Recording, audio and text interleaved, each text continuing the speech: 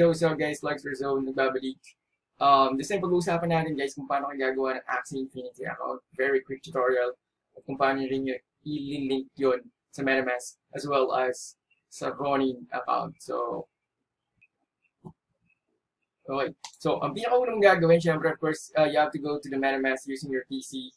Punta ka lang sa metamask.io or search mo sa Google Metamask and you have to download the Metamask. Yun ang unang-unang gagawin. So, I already have Metamask na here, but just for the sake of this video, guys, I'm gonna go ahead and download it one more time. At dito, I have to Chrome lang yan. Extension.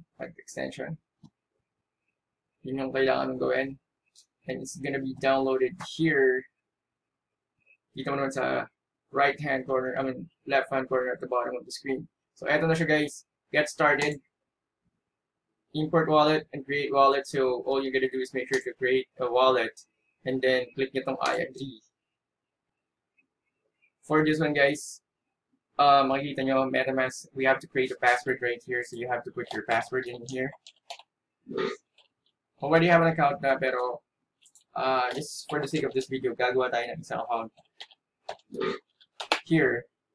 Then we gotta put it in here and then create. So, makikita nyo siya dito, guys. And ito yung pinaka-importante, guys. This is something that you have to take care of is the passphrase. So, for the passphrase, you have to make sure, guys, na kayo lang nakakaalam nito. Napaka-importante nito. You have to save it on Notepad. Pull up yung notepad nyo, you have to make sure that you save this one because this is very important. This is something that you will use to link your account to Ronin. So, huwag nyo kalimutan na hindi i-save to kasi pinaka-importante ito. Ito na yung forever na kailangan nyo magamit for you to be able to access the Metamask and Ronin as well. So, okay guys, so nalagyan na natin yung passphrase. Congratulations, all done. So, we're gonna so, okay na tayo guys, naka-create na tayo ng Metamask. Here's our Metamask na naka-create. And, ang gagawin naman natin ngayon guys is we have to go to Ronin wallet. And, that Ronin wallet, ito guys. Pagka, na-search nyo lang siya sa Google guys, sign up with Ronin wallet, then click nyo lang to. And then add extension then, like what we did on Metamask. So, add extension lang tayo.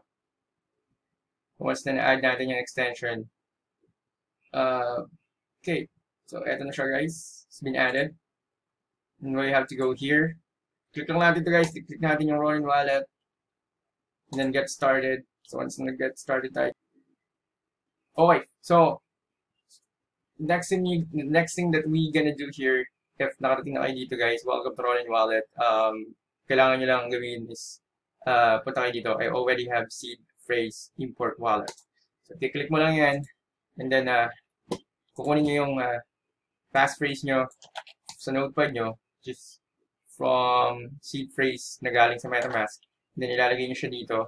Then enter again yung password nyo.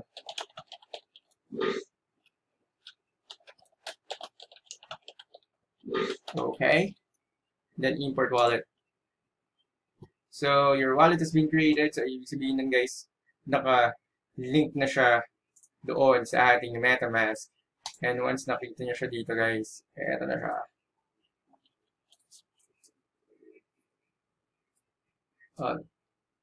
Just have to enter your password right here. Unlock. Okay, there you go guys. So eto na siya guys. Imported na rin siya dito sa ating Metamask. And the last step na gagawin natin is pupunta tayo sa axieinfinity.com. Just here. And you have to play the game. Of course, you have to click it right here. And pag na-click natin siya dito guys, mag-download siya automatic, which is the mobshub.com. If you are using PC, so ganito yung mangyayari. So downloading Mobs Hub for Windows. Then, tapos na siya mag-download dito. Yeah, okay. So, tapos na siya mag-download dito. Install lang natin siya guys. And it looks like I already have one here, but I click ko na yung setup na to. Pag na-install mo na siya, I-install lang siya guys. And then once na-install na siya, nandito na siya. Click yes. And there you go guys. So lalabas na to dito. Okay. Eto na. Once na nakapag-download na siya guys, ito lalabas na siya dito. And then na-download na natin yung Maps apps. Eto na siya guys. Pagka na-download. Oh, so na-download na natin yung Maps app. Ito yung lalabas. Maps app. Pag sa PC, so click nyo lang create account. This is actually our last step. So pag na-click nyo yung create account, okay. So pag na-click nyo lang create account, lalabas na to. Ang click nyo lang dito is login Ronin wallet. So all you need to do is confirm, and that's it. So kayo na bahala kung paano ang gusto nyo ilagay na pangalan dito. But I'm gonna put this one for the sake of the video. Galagay ako ng name dito. That's gonna be it. But it's something that you can change naman anytime. So pwede nyo i-change that anytime. So this is gonna be the name. Ang kailangan nyo lang gawin dito is mag-set up ng email and password right here. So ito na siya guys. Kailangan nyo lang mag-set up ng email and password. And that's it.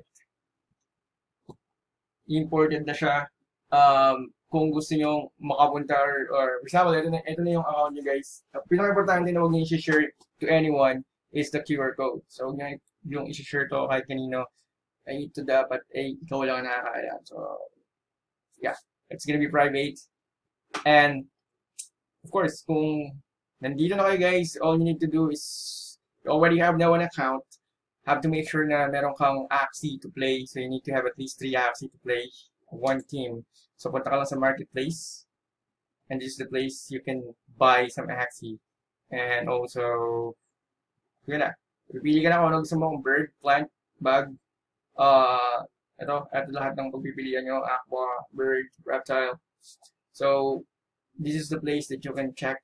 Pwede kayo maghanap ng lowest price. Ito, yung pinakamurang mga ito. Kung nagsisimula lang kayo guys, lowest price, makikita nyo dito. And yeah, importante lang naman meron kang plan. So any of those two other sa isang team is okay na. Pwede na kayo mamili kung ano gusto nyo. Basta kailangan lang meron kang plan to be the tank in front. So yun lang guys, quick na tutorial kung paano kayo gawa ng Metamask Ronin account linked together at Axie Infinity account. So you already have now one account. Ang kulang lang sa ginawa ko guys is kailangan nyo lang mag-set up ng own email nyo dito. Set up lang ng own email nyo, and then okay na yan, goods na yan.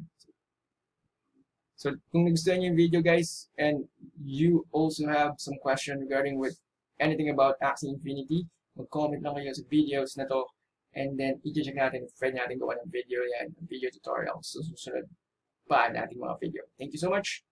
Lexer Zone.